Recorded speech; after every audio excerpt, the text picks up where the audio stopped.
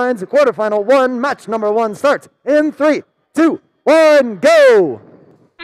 Here we are, everybody, the first game of the playoffs. For those watching from home, this is the autonomous period. It is 4 points for every piece of cargo into the upper hub, 2 points for every piece of cargo in the lower hub. Human players can throw shots in. This lasts about 15 seconds. We've got some last-minute shots. We'll see if they count, and we'll find out what the score is as soon as they count. And the number one alliance leads by 8 points. Teams will continue to shoot into the upper and lower hubs for most of the match. You will also see teams start to play a defense, which is very interesting. Also, keep in mind that teams are sometimes running their robots from the other side of the field. So if you look at the tape on the field, you can tell which side is red and which side is blue. So when you see a red robot on the blue side of the field, understand that their operators might be just a little bit hindered by the sight lines. You can see Galehawks 230 over on the blue side of the field being pushed around by Team Phoenix 23-42, being kept from scoring and being effectively taken out of the game. And that might be the goal of a blue alliance going up against a higher seeded alliance. In fact, 23-42 is pretty much dominating 230 out there. Bobcats 177 for the Red Alliance take their shots, but only make 1 out of 2. So this is being kept pretty darn close. In fact, the Blue Alliance actually has a lead. 1100 getting ready to shoot, but Redshift is coming in to try to stop them, and the refs are watching very carefully that teams do not pin each other in trying to do their exceptional defense.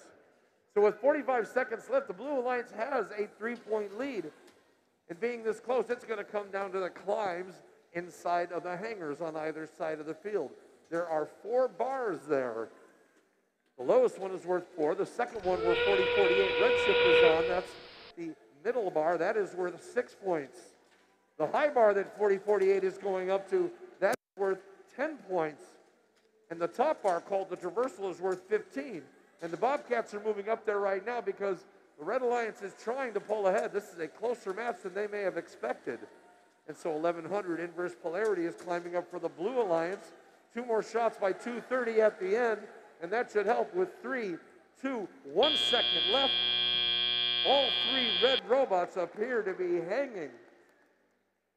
This is their first time together. All of these alliances, this is their first time together in the playoffs. So they're starting to find out how they can best work together.